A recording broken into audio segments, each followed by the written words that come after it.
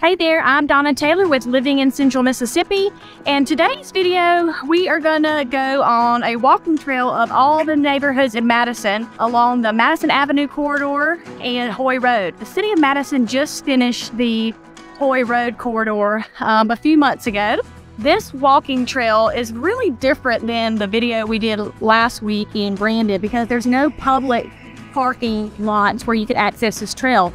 It's more for neighbors to use, and there are lots of neighborhoods on the trail. So if walking is important to you and fitness, check out some of these neighborhoods. We're going to take a long 3-mile walk today and pinpoint for you all the neighborhoods that are located on the trail.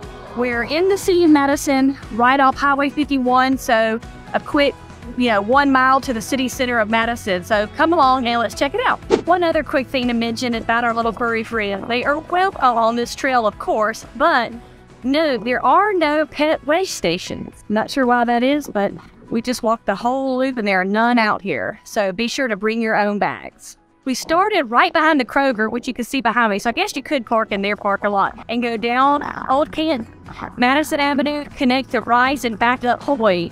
Is exactly 3.2, which coincidentally is a 5K.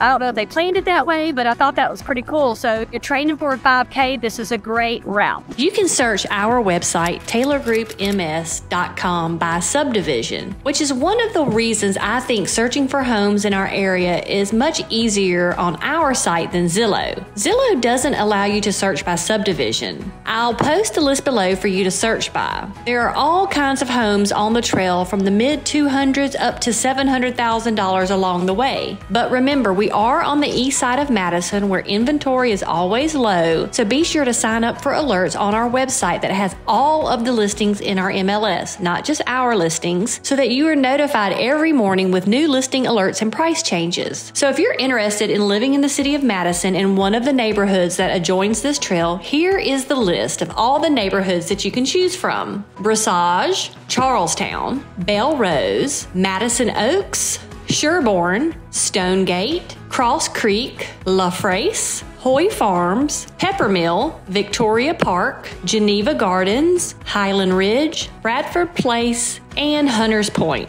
Also note that several of these neighborhoods off of Madison Avenue connect the sidewalk at Madison Avenue Elementary School. So if living in biking distance to that school is important to you, definitely be sure to check these out. That's all for today. If you enjoyed this video, help us out with a thumbs up. See you on the next video.